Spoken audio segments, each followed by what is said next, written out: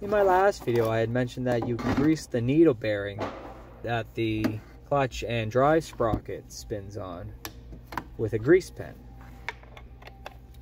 Today I'm going to show you how to do that.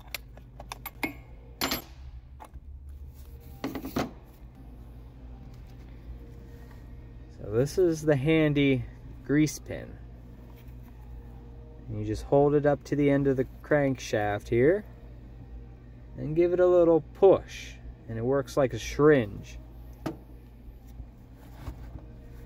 It pumps grease in there, and just one little push ought to do it. Now I'm going to show you what exactly you're greasing and how it's being greased. So if I pop off the clutch here, take off the drive sprocket, underneath sits your needle bearing. That's it there. Sits on the crankshaft.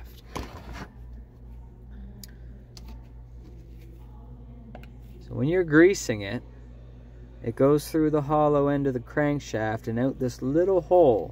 Well, you probably can't see it there, but it spits out the grease underneath the bearing. That's what greases it.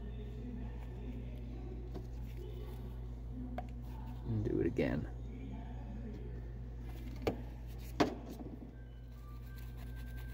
And that'll keep your bearing from seizing up and causing problems in the future. And that's it. Put it back together and call it done. Thanks for watching.